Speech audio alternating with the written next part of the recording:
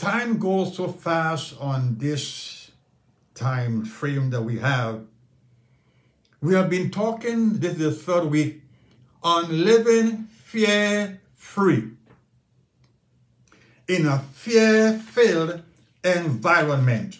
And if I could remember, I want to remind you that we have been talking about, we are trying to sensitize you to the fact, as long as you're upon this earth, you are going to be faced with fearsome and fearful realities. No one of us is exempt or immune. And we showed where the Bible, before even the time of Christ, that God actually, in each of the men whom he used, and even the nation of Israel, his oft admonition to them was, fear not, don't be afraid, and things like that. And our base text is really Isaiah 41 verse 10. Fear thou not, for I am with thee. Be not dismayed, for I am thy God. I will strengthen thee, yea, I will help thee, yea, I will uphold thee with the right hand of my righteousness.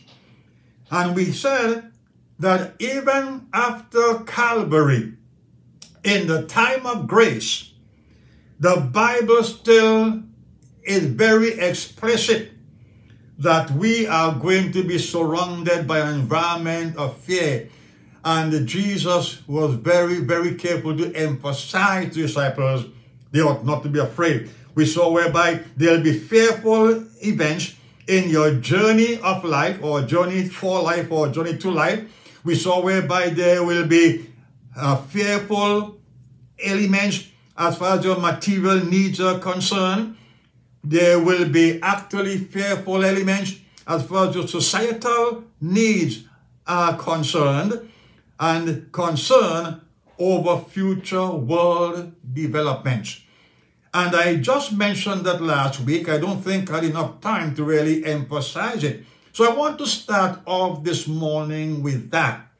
The fourth thing that we are going to face as far as environmental realities are concerned.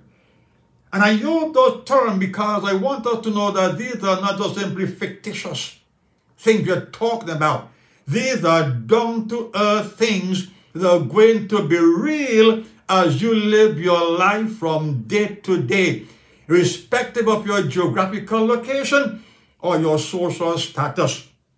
And today, we are talking about the development of world events.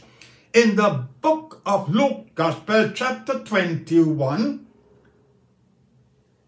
and verse 26, the Lord was talking about the end time. And maybe I should read from verse 25. And there shall be signs in the sun and in the moon and in the stars, and upon the earth distress of nations with perplexity, the sea and the waves roaring, men's hearts failing them for fear, and for looking after those things which are coming on the earth, for the powers of heaven shall be shaken. Now you're going to observe some very positive statement in those two verses. And one of those things is, there are going to be perplexities coming upon the face of the earth. And today we are facing some of them, not all, but some of them. We have seen nations rise against nations. We have seen kingdoms rise and fall, as we have done the times of the Gentiles, the great Gentile world powers that dominated the world. They are no more. But let us confine our thought to today, the time in which you and I are living. And you're going to observe that nothing that Jesus said or nothing that the Bible says is irrelevant. First of all, we are talking about world developments. Let me just simply refresh your memory. Look at China, for example. China, after the inauguration of the present American president, China observe that there's an element of gross weakness in the Biden administration, and they're taking advantage of the whole thing. Don't you forget that China's ambition is to become the #1 power upon the face of the earth, economically and militarily. That is their ambition. But at the end of this segment, I'm going to let you know that that will never, ever happen according to Scripture. And I'll prove it to you. Now, what have they done? Before this administration came into being, China knew quite well, because they were warned, that if you ever make any uncalled for move toward Taiwan, you are going to come up against us, I mean America, because we are committed and we are sworn of faithfulness and our support to Taiwan. Now, since Mr. Biden has become the president and they have seen the weakness, as many as 1,800 flights by the Chinese fighter jets have flown over Taiwan. The carriers, aircraft carriers, have actually gone into the strait as a means of provocation. And we are told that one of the planes, or many of the planes rather, that have flown over Taiwan as a mark of intimidation, they have the capability of carrying nuclear warheads. And therefore, China is making quite clear that they are prepared to invade Taiwan at any time. Will Mr. Biden go to their rescue, like other presidents in the past have actually indicated they will? And this is what is happening, beloved. And the world is looking on.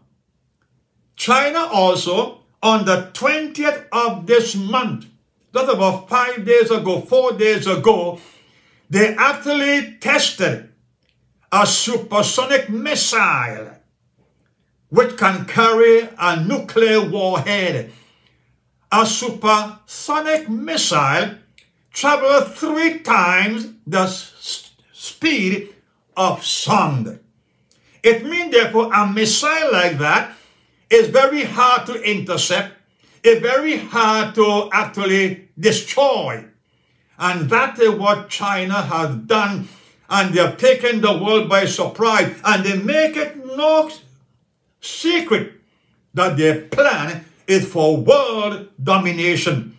In their mind, the only power that was standing in their way is the United States of America. But now they are seeing the weakness. They are coming out in boldness, and they are actually unmuffling their threat to Taiwan. We go to the Middle East, for example, and Iran, one of the top nuclear scientists in the world today, I won't call his name on this program, gotta be very careful. He has actually indicated that if Iran really wants to do it, they have the capability to develop a nuclear warhead within 3 weeks. Now, beloved, why does Iran want a nuclear bomb? For one reason. They have made it quite clear that their intention is to wipe Israel off from the map. That is their intention. Get Israel off the map. And do you think that if they get a bomb, they will not do it? They will. That is their plan. And so we are facing the possibility of open nuclear war in the Middle East. Let me just simply jump the gun here and bring in this part I have for you. Now, Israel is not sleeping. Israel is not lying down. Israel has sworn without any intimidation, without any cover-up, that they will not allow Iran to get a nuclear bomb. And they are making it quite clear that if the world does not stop them, we are prepared to do it ourselves. That is what they have declared. Last week, the Foreign Minister of Israel was in Washington, and he made quite clear to Mr. Biden that if you don't decide to help us, we will go it alone, but we are bent in our determination that Iran will not be allowed to declare or to own or to develop a nuclear device. So just 4 days ago, Israel had declared to the world their budget. And they have made quite clear that $1.5 billion is allocated for the one specific reason to stop Iran from developing a nuclear bomb.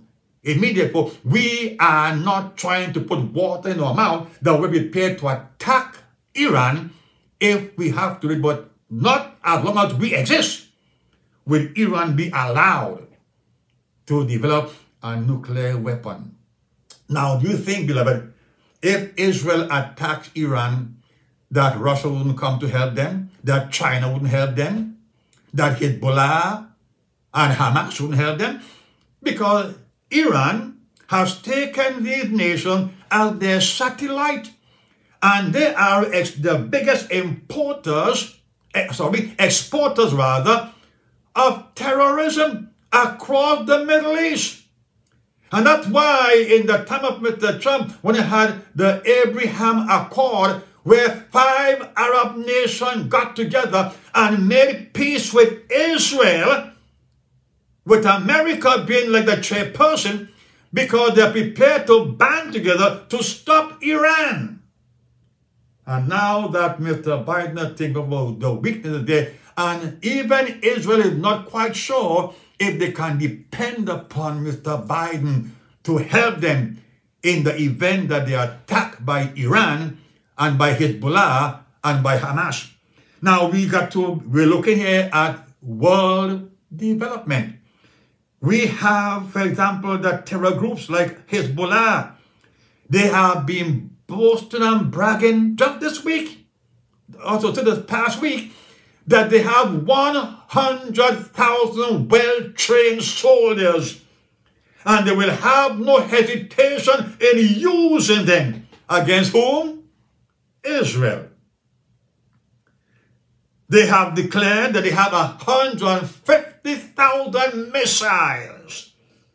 And just 14 days ago, they pumped as many as 2,000 missiles into Israel, and they declare they will do it again. Hezbollah right now is occupying 1/3 of Lebanon. They have put themselves there as a state within the state. And just a week ago, there was a tremendous demonstration in the street of Lebanon because a judge had been brave enough to demand that he's going to investigate them when they had this tremendous explosion and so many people were killed. And they were marching and demanding that the judge be fired. And I think about 13 people were killed in the violence. It is believed that Lebanon is so distressed, both economically, politically, and militarily, that it can be destroyed anytime as far as the raging terror of Hezbollah is concerned. We have Hamas also, and they are capable, they say, of launching 200,000 missiles per day into Israel. That is what they are boasting. Beloved, that is what the enemies of Israel are saying. And they are not making joke. They are prepared to do, because in their mind, Israel must be wiped off the map. In their mind, human life does not matter. In their mind, they look at human life as bad weeds that need to be pulled up and destroyed. And what I'm saying, that I'm trying to bring you up to date with the fact that there are really world developments that can rain terror in your heart, that can make you forget, beloved, who you really are. And these are real things. These are not what somebody has concocted in their imagination. They are real. And we have North Korea, for example. Again, looking at the weakness of Mr. Biden, they have actually tested a very powerful intercontinental ballistic missile. And they have actually provoked Japan by going into the Strait of Japan with their boats. I mean, the world is looking on, and the world is prepared to do anything. And if anybody thought that we could have had an administration weaker than the Carter administration, they realize now that they were wrong. Mr. Carter was weak, but this man, I find the word weak is too gentle a word to use for him. But we as the people of God must understand that the Bible warns us that such things will develop upon the face of the earth. Again, Luke chapter 21 and verse 26, the Lord made it quite clear, it's upon the face of the earth that these things will take place. And then COVID. Millions have died. And when you think there is a recession of the thing, there is an outbreak again of something of a different nature. And we ask ourselves, where and when is this COVID scourge going to end? Many people are fearful of their lives. Economies are being shattered. Governments have been brought under great strain and stress, and to a point of even collapsing, because they don't know when and where and how to bring this thing to an end. Beloved, these are perilous times, and the Bible said that these things that form one of the reasons why we will have an environmental situation where if you don't understand who you are, fear will dominate your life. Now, in the light of all of this, I think it is very pertinent to ask yourself, is it really unrealistic for the Bible to be asking us not to be afraid? I've just mentioned a few things that are taking place now. In the light of all that, you may say, well, it is unreasonable. How can the Bible expect us not to be afraid? How can God expect that of us? Yes, beloved, it is reasonable. You know why? Because God has made it quite clear that the people who are called by his name can live in this type of environment and not be dominated by fear, because he has given us the resources and he has given us also the principles whereby we who believe in God can live our lives free from fear. So that now brings me to the final point of the series. How can we live without fear? Now the point is this: if it were not possible to live without fear in a fear-filled world, the Bible would not have exhorted us to do so. And I want you to listen to me very, very carefully, beloved, and search the scriptures I will give unto you. And I repeat that statement I made a while ago. If it were not possible to live without fear in a fear-filled world, the Word of God would not have admonished us to do so, to live without fear. Fear not, be not afraid. And hear me, here are 4 or 5 points I want to deal with. How can we overcome fear? First of all, there must be a deep realization that God is with us. If I could simplify that, realize his presence with you. And we come to a text now. Fear thou not, for I am with thee. Let's stop there. The opening statement, fear thou not. Why? Not because you have known some scripture, or because you are learned, or because you are professional, or because you're a prophet or an apostle. He said, no, you must not be afraid. You know why? Because number one, I am with you. And beloved, the people of God must understand that this is scripturally sung, that God is with his people. Take out your Bible. This is what God expects, and this is God's reputation, that he is with his people. First of all, to Moses, in Exodus chapter 33 and verse 14, he said, Moses, my presence will go with thee, and I will give you rest. My presence will go with thee. Exodus 33 and verse 14. To Joshua, he told him in chapter 1 and verse 5, as I was with Moses, so I will be with thee. He told the people of Israel in Deuteronomy 20 and verses 3 and 4, we did last week, he said to them, I will be with you and will bless you. To Isaac, when Isaac was afraid in the time of famine, in Genesis chapter 26, he said, Isaac, fear not, for I am with thee and will bless thee. And of course our text, fear thou not, for I am with thee. Jesus, after he rose from the dead, and before he died and went to Calvary, his last day, his last 24 hours with those guys was here, fear not. Don't let your heart be afraid. Don't be afraid. Don't be afraid. Don't be afraid. Fear not. Fear not. All these are scriptures sung that God is saying you can live with all the gloom around you, all the enemies around you, all the negative forces against you and around you, and you can live a life that is fear-free. We come to a guy called David. Psalm 23. Yea, though I walk through the valley of the shadow of death, I will fear no evil.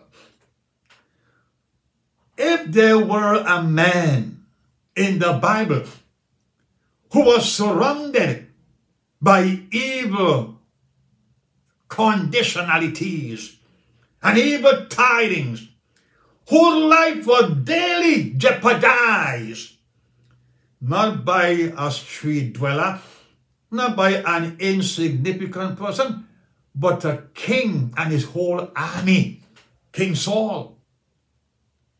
And David wrote, yea, though I walk through the valley of the shadow of death.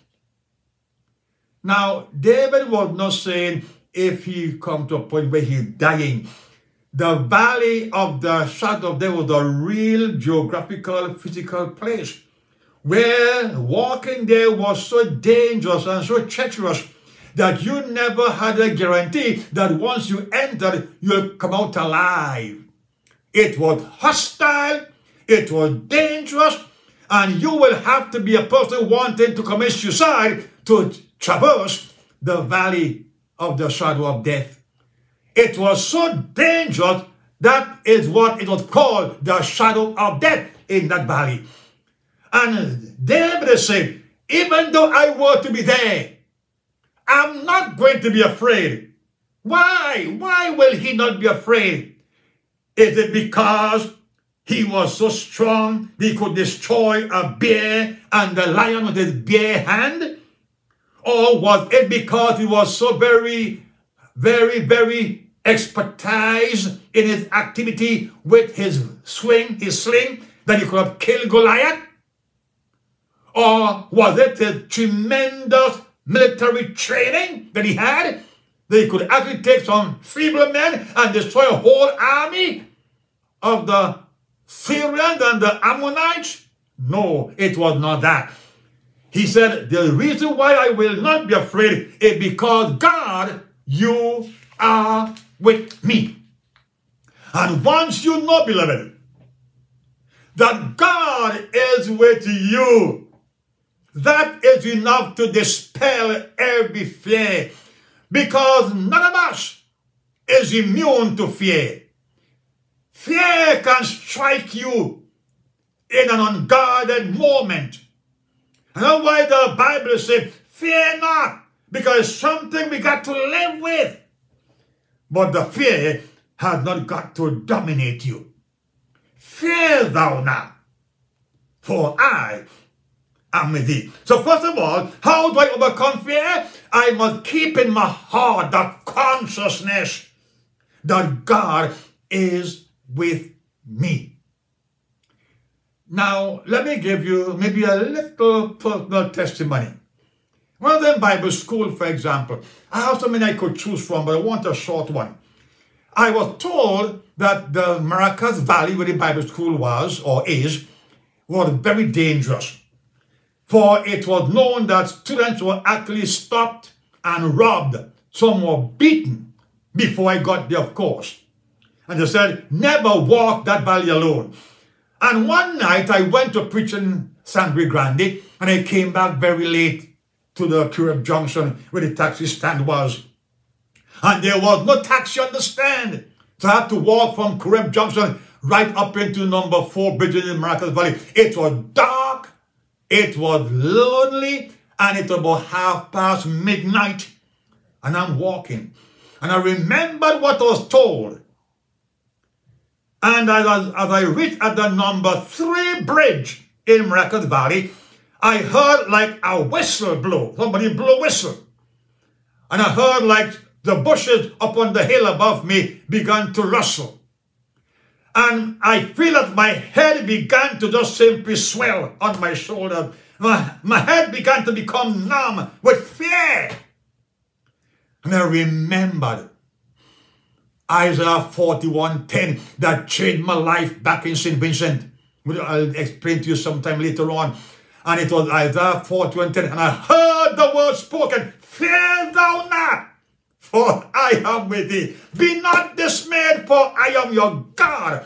I will strengthen you. I will help you. Yea, I will uphold you with the right hand of my righteousness.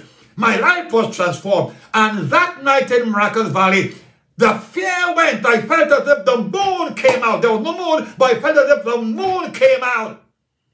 And I walked up in that valley and got to number 4 bridge at 1:45 in the morning with no fear. Fear was gone.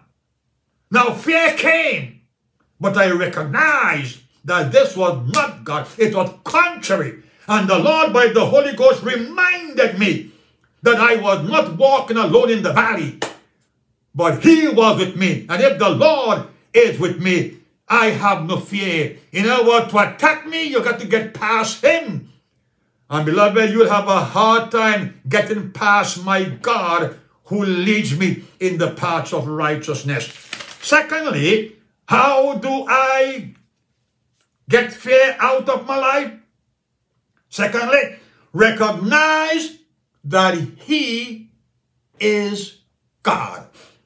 Fear thou not, for I am with thee. Be not dismayed, for I am thy God. Now, that is powerful. If you look at the Hebrew, the word God is in capital letters. And when it is translated, it's either translated Elohim, which means God, El Shaddai, they mean the self-sufficient one, or Jehovah. He said, don't be afraid, because I am Jehovah, the mighty one, the powerful one. And in the book of Genesis chapter 17, when the Lord appeared to Abraham and said, Abraham, I am the Almighty God. Hallelujah. Walk before me and be thou perfect. It's the same word He used in Isaiah 41:10. I am God. I am Jehovah. I am Elohim. I am El Shaddai. The most powerful name for God is the word that was used there when God said, I am God. What God wants us to know, beloved, that while we are surrounded by fear, we have a stronger one, the mighty God, the creator of heaven and earth. No power can stand against him. No power can overcome him. No power can resist him. The Bible declares that he is the one who causes everything be brought into subjection unto himself. I said, don't be afraid. I am God. I am El Shaddai, the breasted one, the all-sufficient one. Now the Bible declares, without faith, it is impossible to please God, for he who comes to God must believe that he is. I remember I preached on that a few years ago in a series. And it doesn't mean that he exists. It means that he is God. He is God. In other words, he is God. He is not a man, neither is he an angel, but he is God.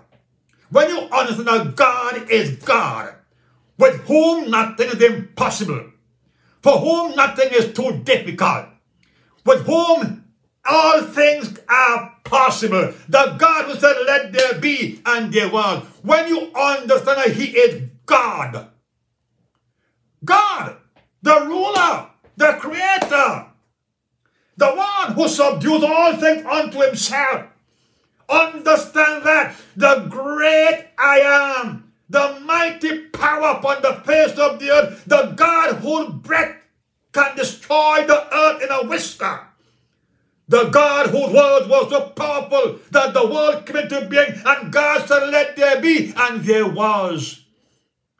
Said, you don't be afraid. You understand, I am God. If I give you my word, I will never leave you. I will not forsake you. According to the book of Timothy, I have not given to the spirit of fear, but of power, hallelujah, and of love, and the sound mind. That's who I am. And we must understand that he is God. God. The great songwriter, what he said, God moves in a mysterious way. His wonders to perform. He plants his footsteps on the sea, and he rides upon the storm. Blind unbelief is shown to earth and scan his work in vain. God is his own interpreter, and he will make it plain. Are you facing right now, beloved, a fearful situation? It might be something physical in your body. It might be something social. You're afraid to face the tomorrow. You're afraid to face the job market. You're afraid to face your creditors.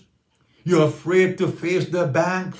You're afraid even of all things, even to take the vaccine because you might die. You're afraid that this thing, the COVID-19, might invade your home anytime. And fear is there. Beloved, fear thou not, for God is with you. He forms a barrier around the people.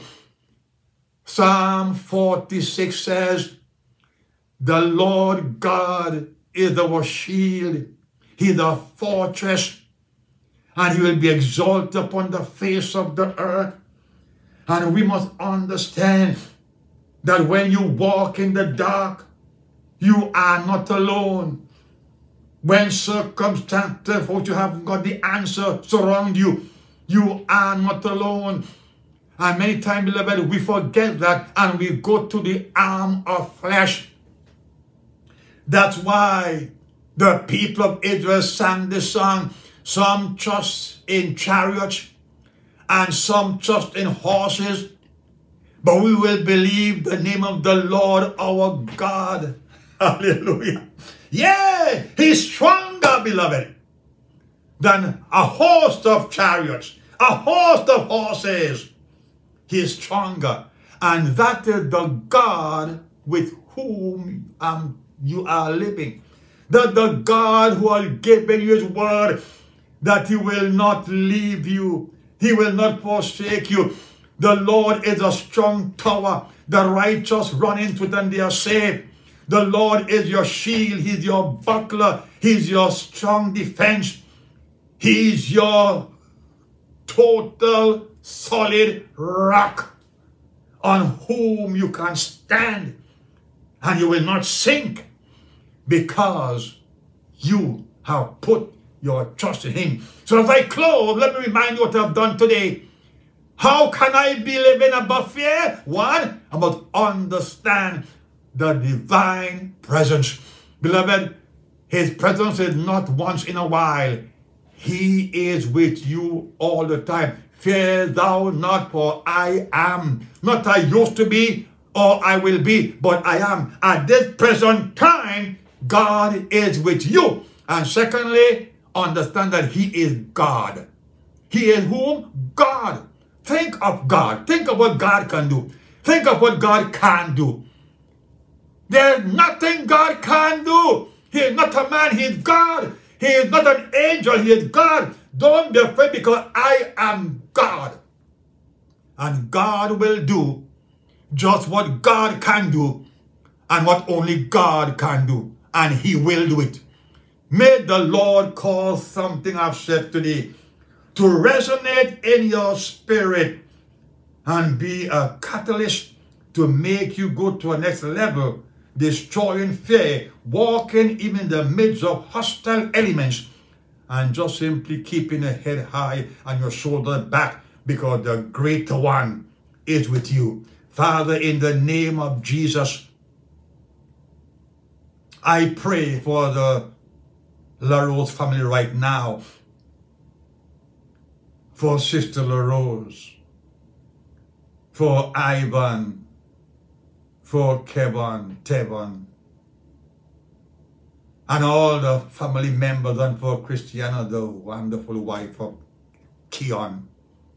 I pray the peace of God will fill their hearts even now. And Lord, I pray that this message will be used by the Holy Spirit to lift them up and to strengthen them.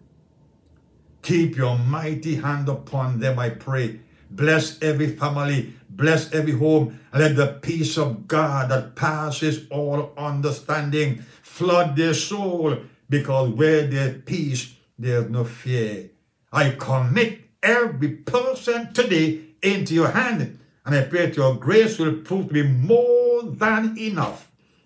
In Jesus' name, amen. God bless you. Again, Sister Emily send her greetings to you, and all the girls up here doing quite well. Have a wonderful day and a fruitful, successful week. God bless you.